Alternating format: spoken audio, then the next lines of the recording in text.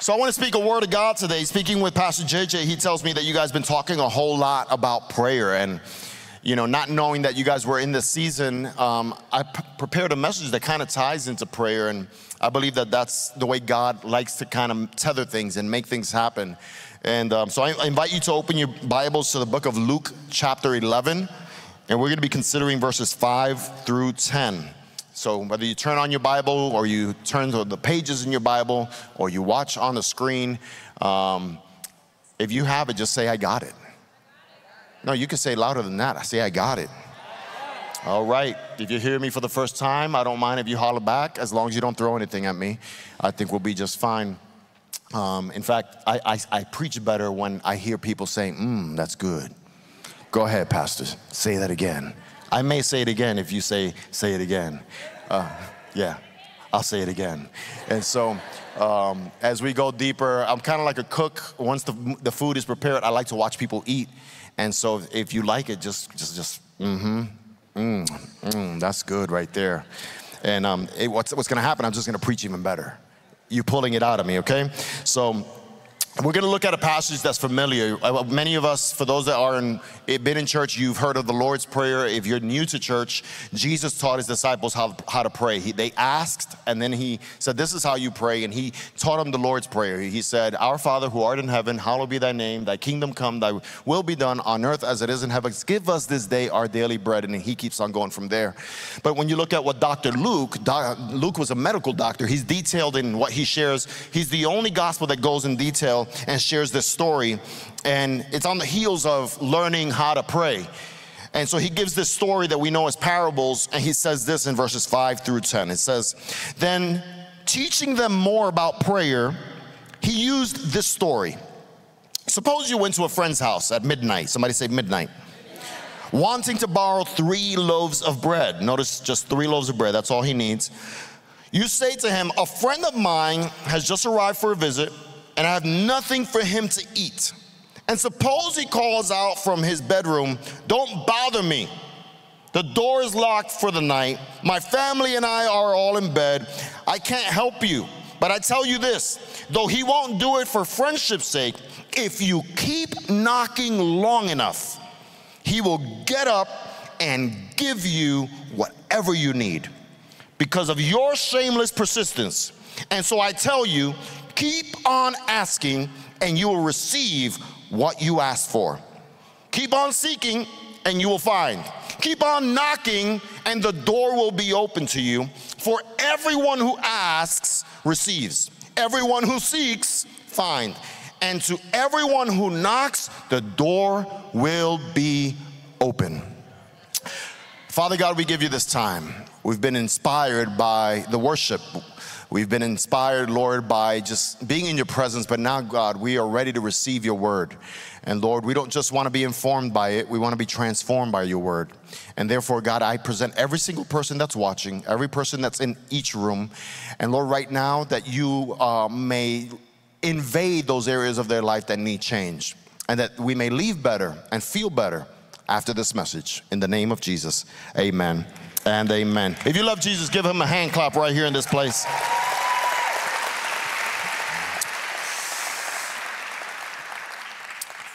I served at a church not too far from here that's, you can see it right off the interstate. It's a pretty large building.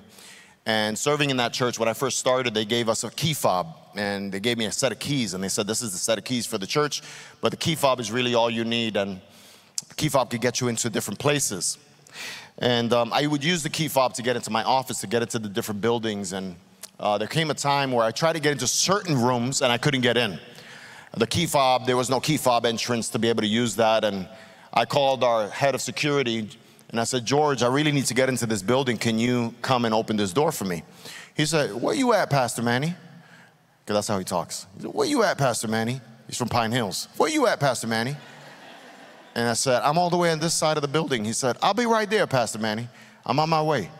And so he comes over, he says, before I open this door, let me see your set of keys. I said, all right. So I took out my set of keys and I showed it to him. He says, all right, let me show you something. You see this key right here? This is called a master key. This master key opens every door. I said, every door? He said, every door. I said, every door? Every door. He opens every door in this facility, every door in this place. And I said, I didn't know that. He said, well, now you know, and knowing is half the battle. It's G.I. Joe. Somebody got it. And so I say that because I believe that many times we don't even know the keys we have. I mean, even right now, literally, we have keys in our pocket that we don't, especially the men, we don't know what they do. We've got that small key that we don't know if it's for a lock or if it's for the mailbox. We got other keys that we still have never used because we get through the garage of the house. And I believe in many ways that sometimes we are limiting our access to places because we have not used the right keys in order to get in. And one of those keys I'd like to say is the prayer key. I believe that prayer is the master key that will be able to open doors that you've been standing in front of for a long time. There's doors that you've been asking God to open that only open through prayer. There's doors that you've been asking God to make a way for you for, but they're not going to happen because they only open with the prayer key.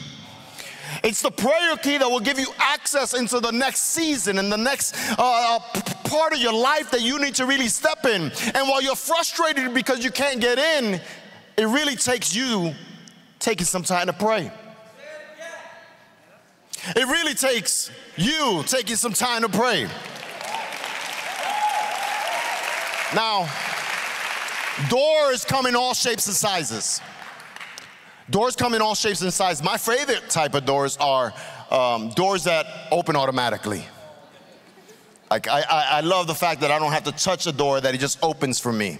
Whether it's at the supermarket, whether it's at the airport when I'm traveling. I just like the fact that if I get close enough to it, because of my proximity, it opens in my favor. And I believe that there's doors in your life that God wants to open just because you got close enough to Him. There's doors of favor that only open through proximity. You know, you stand far enough, nothing happens. You get close enough, that door begins to open. And I believe that the closer you get to God, there's doors that will give you access to things you couldn't get before. Those are my favorite types of doors because they require proximity, closeness to God. The closer you get to God, the more doors open in your favor. Now there's other types of doors that these doors open easy. Either you push them or you pull them, but they're not so heavy. They kind of open easy. It's kind of like when you go to the restroom at Target or something like that, and I'm going to the restroom, I don't like to touch any doors because I don't know what people did with their hands before they came out of the bathroom. So I like to use that little claw thing and I pull the door open. And with my foot, I could get the door open. Or if I'm getting out of the bathroom, the elbow action happens. I don't touch the door, just the elbow, because I don't know what people did with their hands. Those doors open easy. There's doors in our life that will open easy. It's simply, Lord, in the name of Jesus, I really need access. I need favor in my job, and boom, God does it. Those are easy doors. But I want to talk to you about some heavy doors in our life. You know these kind of doors, right? These are the doors that are met with adversity. These are the doors that we struggle with and sometimes give up on trying to get that door open, and we walk away into another place or another season or another city or another job because it's been too hard. It's been too hard to persevere through the situation in life. And these heavy doors look like personal loss. You've lost something or you lost someone. They look like health issues that we deal with many times. They look like financial struggles that we can't get through. They look like adversity in family, struggles in family. And these are the things that many times, if we're not careful, we will park and live in the valleys of shadows in life when God has called us to get through it. He says, although I walk through the valley of shadow and death, I will fear no evil. The key is to get through the valley of shadow and death, not to live in the valley of shadow and death. And I believe that many times because life gets hard, friends, that many times we give up and we just say, well, it will never get better, so I might as well stay right here where I'm at. And I've come to tell you that while prayer is the key, it's hope that gives us the confidence to push open those heavy doors in our life. Notice I say push those heavy doors in our life, because I grew up in Sunday school, and there was something called push, and it's that we pray until something happens. I believe God wants us to push with hope. You see, hope gives us a confidence for the things we can't even see. Hope is the guarantee of things we can't even see. And so God wants to lift up your confidence with hope, because at the end, hope opens the door. Praise God. It's been great to be with you today. That's my message. Have a great week. I could stop right there, but if I did, I'd leave you and not really go into the meat of the message that will give you the practical things you need to leave today. So I'd like to share a couple of ways that Jesus teaches us on how hope opens the door. As we read in the passage, we read a couple of verses 5 and 6, and if you look at the passages, it shows us a situation. The man has a friend that showed up in the house, and he doesn't have any food. It says it like this. It says, suppose you went to a friend's house at midnight wanting to borrow 3 loaves of bread, and you say to him, a friend of mine has just arrived for a visit, and I have nothing for him to eat. First thing that calls my attention is this guy was not prepared for friends that were coming, and more importantly, coming in the middle of the night. Now, we've all been there where people decide that they want to come and visit us, and that's the week that we didn't do grocery shopping. And so we have to find ways to make it work, and we kind of improvise and make things happen, even if it's just, the simplest of things. Growing up in New York City, my mom always had something called Entenmann's pound cake. I would like a slice of Entenmann's pound cake right now. But here's the thing, the Entenmann's pound cake wasn't for me and my brothers. The Entenmann pound cake was backup just in case people came to the house. She didn't just have Entenmann pound cake, she had export soda crackers. That wasn't for us either. She also had something I didn't tell the other two services. She had a can of guava. And that wasn't for us. That many times was in the pantry for several months. And that was backup just in case somebody came to visit. You see, I grew up in church. Now, you may say, I grew up in church too. No, I literally grew up in church. I grew up in the 3rd floor of the church building in Brooklyn, New York. And so after church midweek, after church on Sundays, after party was at the pastor's house. And so my parents always were ready for visitors. This guy was not ready. This guy was not ready for visitors, and so he immediately goes to his friend's house, because in Middle East culture, it is an obligation, a moral obligation to have hospitality. And so he goes to his friend's house to ask for bread, and so he does that, and he goes in the middle of the night. He goes at midnight to go ask for bread. And this calls my attention because the guy had a sense of urgency. The guy realized, I can either let my friend stay, and then I can just tell him, hey bro, in the morning we'll get some Egg McMuffins and I'll take care of you, but tonight I just can't do anything. He could have done that. But back then they didn't travel on Ubers, they didn't travel in cars, they didn't even travel on camels. They walked everywhere. And so his friend is coming from a long journey, he's probably hungry, he's probably thirsty, he has no bread for him. And again, hospitality is big. He has nothing to give him, but he has a friend that he can ask. See, I believe that God wants to give us a sense of urgency. We gotta build a sense of urgency for the needs of others. We gotta be able to wake up that thing that says, I can't just stay here and expect somebody else to do it. I gotta do something about it. With everything that's happening in our city, with everything that's happening in the world, it's easy for us to take the inclination to say, well, somebody's got to do something about that.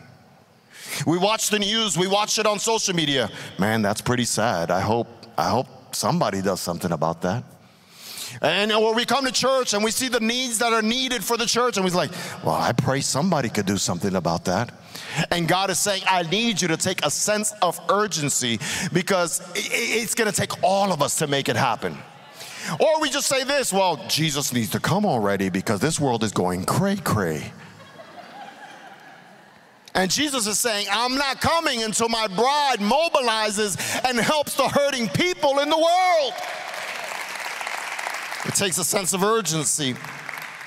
You see, Leonardo da Vinci, the one that painted the great and most famous painting in the world, Mona Lisa, once said this. He said, I have been impressed with the urgency of doing. Knowing is not enough, we must apply. Being willing is not enough, we must do. And doing requires you and I stepping out of our comfort zone to reach and meet the needs of people. Look at Romans chapter 12, verses 11 through 13 says, and this is not me saying it, this is like the Bible. Look what it says. It says, never be lazy, but work hard and serve the Lord, listen to this, enthusiastically. That's a big word right there. Enthusiastically. Enthusiastically, enthusiasm. Enthusiasm comes from a root word in the Greek that is in theo, in God. To do it in God. Whether it's your job in the marketplace, whether it's serving at church, whether it's being a mom to your children or a father to your family, it's that we do it with enthusiasm, that we do it enthusiastically, and we do it in God. God through us towards others. That's what God is asking us to do. It's not that you have to do it, it's that you get to do it. It's a different mentality. It's that you get the opportunity to serve in different areas. It's that you get to be able to lead in different areas. It's when you do it enthusiastically. In 1962 is when we were sending, the United States through NASA was sending a man to the moon. And in doing so, John F. Kennedy visited NASA only to be encountered with a janitor that was brooming the floor. And this man is brooming the floor, but he's doing it like, I mean, he got some oomph to it. Like he's doing it, and he's probably listening to some nice music in his headphones, if they had headphones, which I don't think they had headphones in 1962, but just imagine this with me. And he has his own rhythm, and he's enjoying what he's doing so much that it caught the president's eye, causing the president to ask him, what are you doing? What are you doing?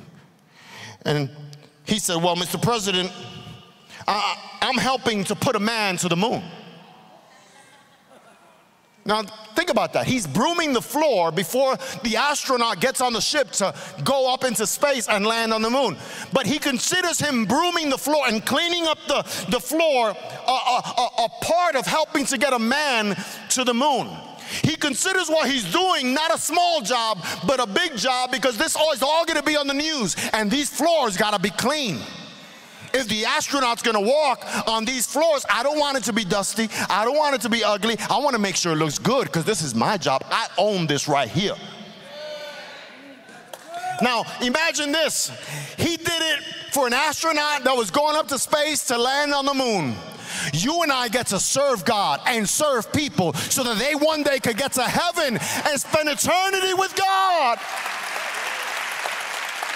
May God give us a sense of urgency for people, a sense of urgency for the needs of others. The second thing that we notice is that he did it with shameless persistence. He had no shame. He was not embarrassed to wake up in the middle of the night and knock on the door. Look at verses 7 through 9 says, and suppose he calls out from his bedroom, don't bother me. Because, you know, he's knocking on the door. He's literally knocking on the door, and he's there. First knock. And with the first knock, you know, if it's two people sleeping on the bed, a husband and a wife, it's like the wife always hears it first. Like she's like always half awake. And she's like, babe, did you hear that? And he's like, huh?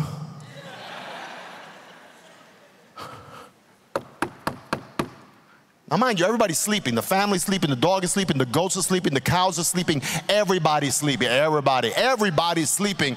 And babe, somebody's knocking on the door. Because that's what we do, man. We don't speak, we're not saying words, we're just mumbling things. I need some bread. At this point, he's looking at his Middle Eastern or his that time's Ring camera. Just imagine this with me. They didn't have Ring cameras.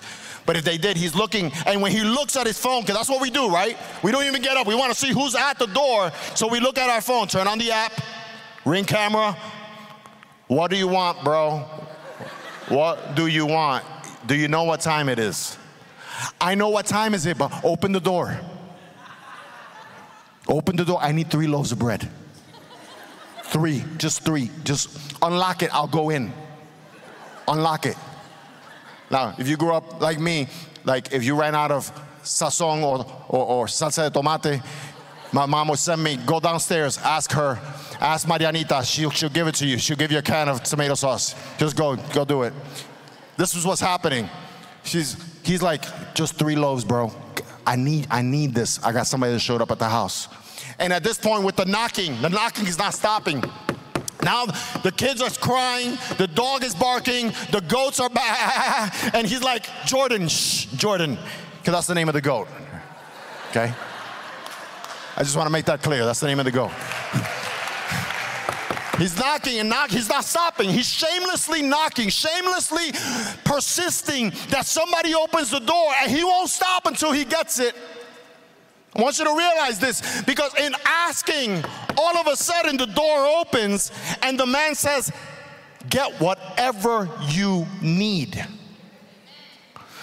In opening the door, he only asked for 3 loaves of bread. But because he asked with persistence, God will give you more than what you asked for. You see, you've been wondering what kind of bread you're gonna get. You've been asking God for wonder bread. I wonder if God's gonna do it. I wonder if God's gonna show himself through. I wonder if one day God's gonna be there for me. I wonder if I'm gonna get married one day. I wonder if this is all gonna work with this job that I transferred to be a part of and it's not working out right. I wonder. No. God doesn't want you to wonder. He wants you to have the full thing, and he wants to give you more than enough. He wants to give you Ephesians 3:12 bread.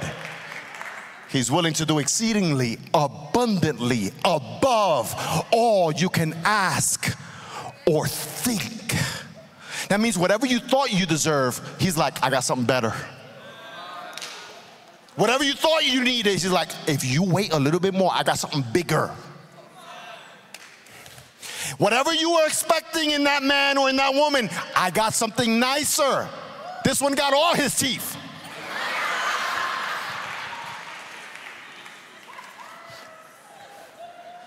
It's not about wonder anymore. It's about he will do it. And he will do more than what you need. Not 3 loaves of bread. I'm going to take as much as you need. But that only happened because of shameless persistence. I wonder what would happen if you and I dared to ask God for more. Not more so much for ourselves, but more for others. You see, if you look at what we read, the passage in front of it said, our Father who art in heaven, hallowed be thy name, thy kingdom come, thy will be done on earth as it is in heaven. Give us this day our daily bread. There comes a point in your life as a Christian where you can't only ask for you gotta ask for others. Now, I understand there's people in this room, this is a new walk for you. You need to keep going the next steps. You need to get water baptized. That you are right now in the season of you need to get fed. But there's people in this room and those that are in East Campus and those that are online, you've been doing this for a while now. You're still asking God for bread, and God is saying, no, I need you to ask bread for others.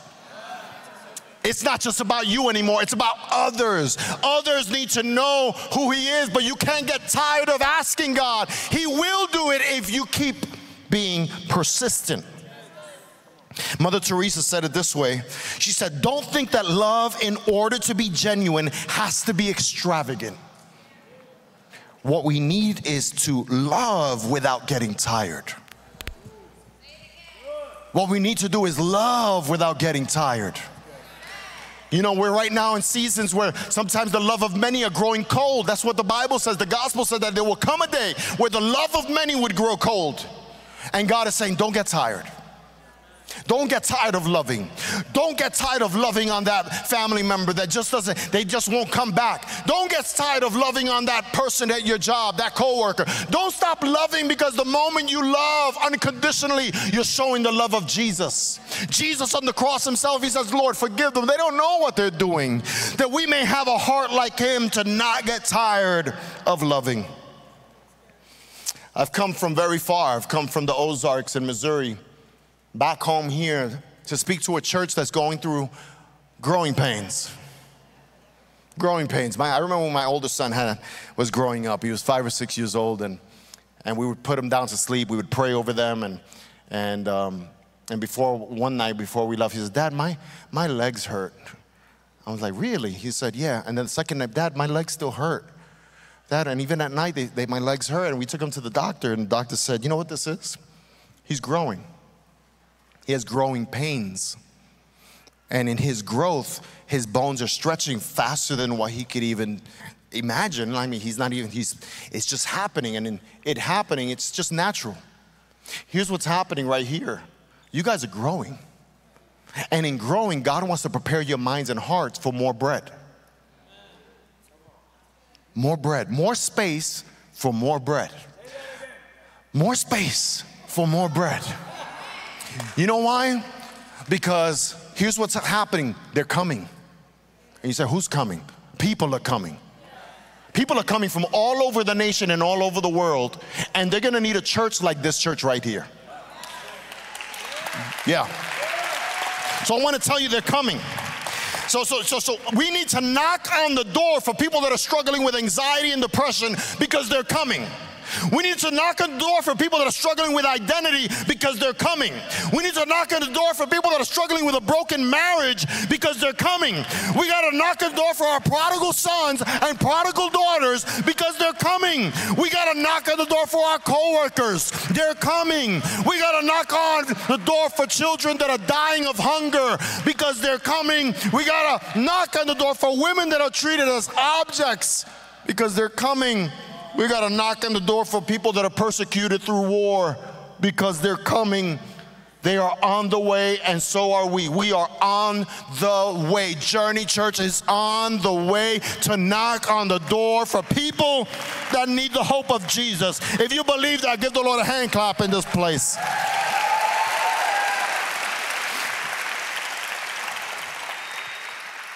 Tell your neighbor, hope opens the door. If we look at verse 10, look what it says. For everyone who asks receives. Everyone who seeks finds. Everyone who knocks on the door, it will be open. Notice that the parable is talking about others. It's a posture to look at the needs of others, that we should ask, that we should seek, that we should knock, and that we should be persistent in the process. How do we do that? How do we seek and find? How do we knock and the doors will be open? Well, one of them is by praying. But I want to tell you about prayer. There's prayer that you do for yourself, and then there's prayer that you do for others. That's called intercessory prayer. After this, and even right now, there's football going on, and some of you are going to go and watch some football. In watching football, there's something that happens where the QB, the quarterback, will throw the ball intended for someone, but the other team will many times intercept that ball and make it theirs. Well, this word intercessory prayer comes from that word interception. It's that you put yourself in the place of the person and you pray as if you were the one going through the situation. God wants to show us to not only pray for ourselves, but knock on the door for others, because there's others that need what you and I need. Now, I got to pause in all of this to say that in my preparation for this message, I feel like someone or certain people need to hear what I'm about to say. You see, many of you that are here have lost a whole lot in this season. There's things that just don't make sense. And in the loss of it, you've also lost your confidence in what God can do in your life. It almost feels like God's punishing you because He's been quiet. And you've prayed and you haven't heard anything back. You're still moving forward, but there's something missing because you feel like things were taken away. and things being taken away, you feel like you've lost some of your identity, because your identity wasn't some of the things that were taken away. But I believe that God has brought you here today with a message, and more importantly, a specific word. You see, Jeremiah chapter 33 verse 3 says this: call unto me, and I will answer you and show you a great and mighty things. Listen to this: fenced in and hidden things which you do not know. You do not distinguish, and you do not recognize or have the knowledge to understand. You see, there's things that you can't see in the natural that God has hidden in the supernatural. And while you feel like you're living in not enough, God's saying, if you simply call out to me, I will bring out exactly what you need. You see, let me break it down this way. There's a pair of sneakers that you really want, but you got the intel that this store actually has them. They're not on display, but you know they have them. Somebody at the store told you they got them in the back. And so you show up at the sneaker store and you're like, I'm looking for the 5s. You know which ones, right? We don't got those. We don't got those. They're not on display. No. They're in the back. Somebody told me they came in last night. Can I get them? You see, nobody can see it outside, but they're hidden. There's things, if you call out for it, that word call in Hebrew is kara, which is to cry out loudly to God. You know, when my kids were little and they needed something, sometimes they would cry it out loud because they were like, I really need this now. And sometimes God is asking us, will you cry out to me? You see, knocking is a sign of calling out to God. And God wants you to call out to Him so that then He can show you hidden things that you can't see. He wants to give it to you in revelation. You see, you feel isolated, but it's in your isolation where you receive preparation for your revelation. You see, it was John the Revelator, the one that writes the book of Revelation. He was put apart into an island called Patmos. And as he was put out to this island, he was put apart because he was a threat to so many people. But it's in your isolation where you receive preparation for God's revelation. And there's people here that you feel isolated, you feel set apart, you feel like everybody's come against you, and you feel alone in your journey. I've come to tell you, from the Ozarks all the way back to Orlando, it's a setup. God is setting you up for a great plan that's ahead for you. He's about to give you a revelation for what's ahead for this new season in your life. I close with this. At Convoy of Hope, we help with disasters, we feed children, we empower women. And in Central America, we have an empowerment program for women. This one in particular was in a certain city where there was a brothel. A brothel is a place where women are trafficked. In particular, for the sake of her safety and her name, let's just call her Maria. Maria was trafficked from the age of 12. That's all she knew. To be trafficked and used as an object for the pleasure of others. At this brothel, there was women that were there into their 60s and 70s and 80s, still in this bound place where they were used. Well, one day Maria began to attend our women's empowerment program. She came out of that, and coming out of that, she found that she didn't have to survive, but that she could thrive.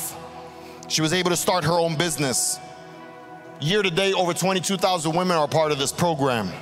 She learned some trades, and she learned to start her own business, no longer needed to sell her body for survival.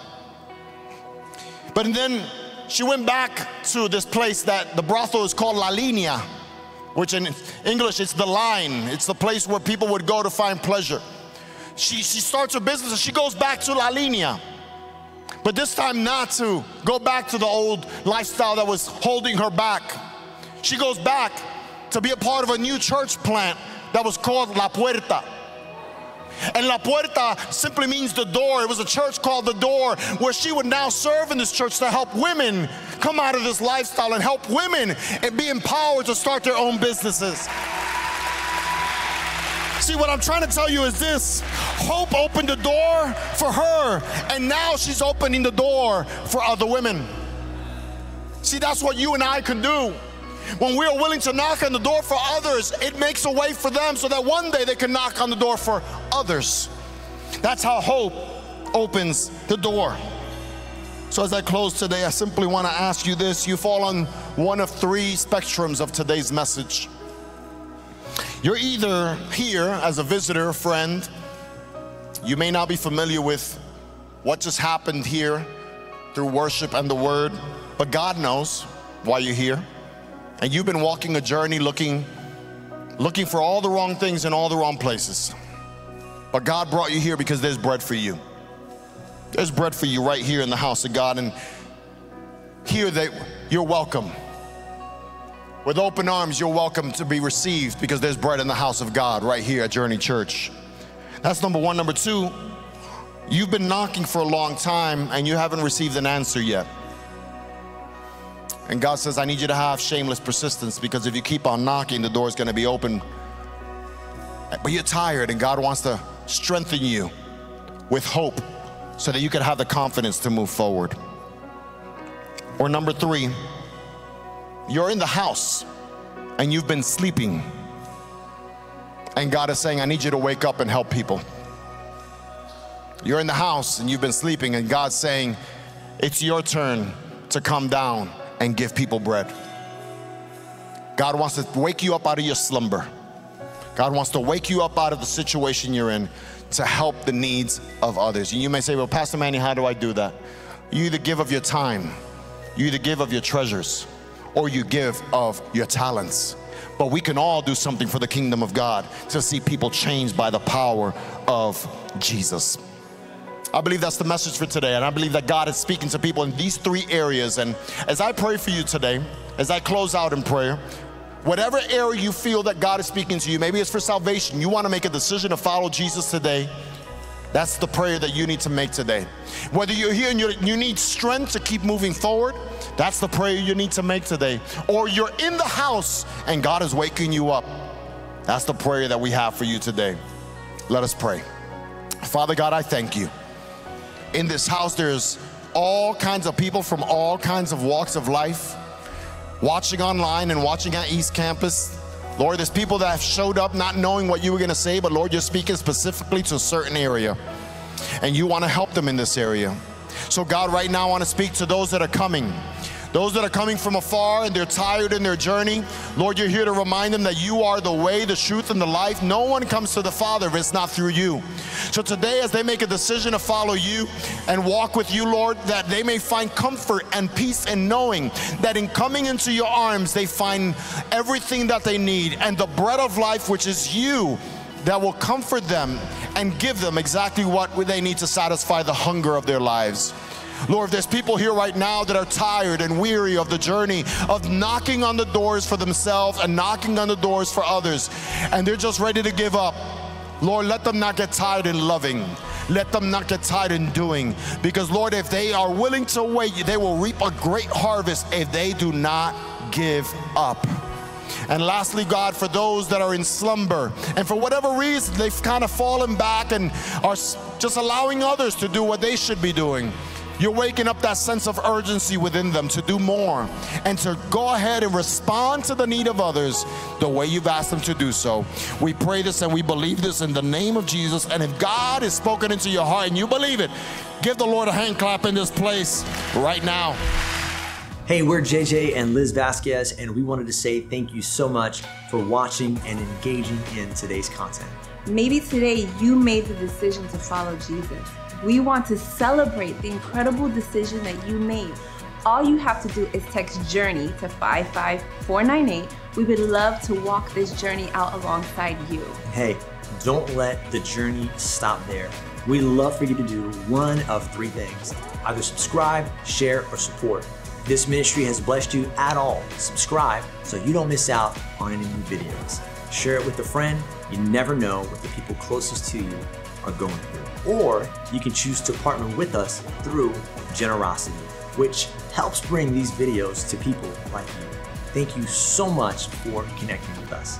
Be blessed.